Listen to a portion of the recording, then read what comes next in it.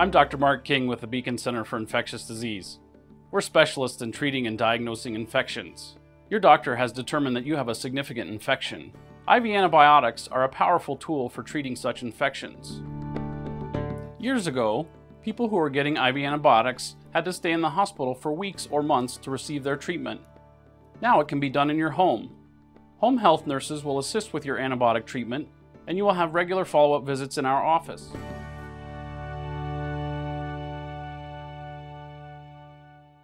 I have to admit I was nervous about doing IV antibiotics at home. It was something that I had never done before, and being an architect, not a doctor, I thought it would be a lot more complicated. The home health care nurse instructed me beautifully on how to do it, and it's been pretty simple ever since.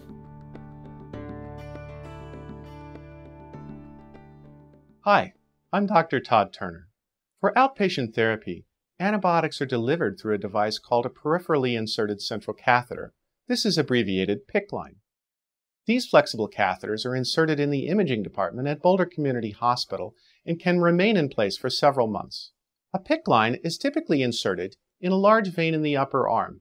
It is then advanced to a larger vein in the chest, just above the heart. This allows for less irritation in the delivery of IV antibiotics. It also allows us to achieve blood levels of antibiotics that are superior to the oral forms. I had never actually been in a hospital before in my life. I had been pretty much healthy, and the actual process of putting the PICC line in was painless and very quick and professional.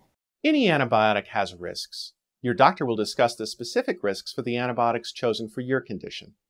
We will be drawing blood through the PICC line once weekly to monitor for your progress and also look for signs of side effects.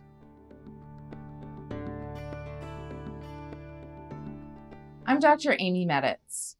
Although home IV antibiotic therapy is a well-established treatment, there are some risks, which include infection and blood clot. You're welcome to call our office at any time for concerns regarding symptoms that you develop. Specific signs to watch out for are redness, pain, or swelling in the PICC line arm, or difficulty flushing your PICC line. In addition, you should call our office if you develop fever, chills, 3 or more bowel movements a day, or a rash.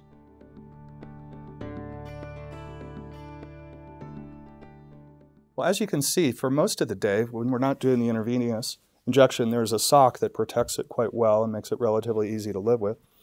During the time you're actually doing the injection, we have this 12-inch extension on here, which makes it incredibly handy if you have to do it by yourself. And then this bandage is changed once a week by the home health care nurse. I'm Alicia Maltzved, a nurse practitioner. We hope you found this video helpful. We're available to answer your questions about IV antibiotic therapy. The nurses at the hospital or the home health agency will answer questions about caring for the PICC line. Our office is open Monday through Friday, 8:30 a.m. to 5 p.m. We're also available 24/7 through our answering service. Please call us if you need us. My experience with the Beacon Center was great. Everybody was always prompt, professional. If I had a 2:30 appointment, I was in the room at 2:30, and a lot of times you end up having to wait. I did not have that experience, and the treatment was top-notch.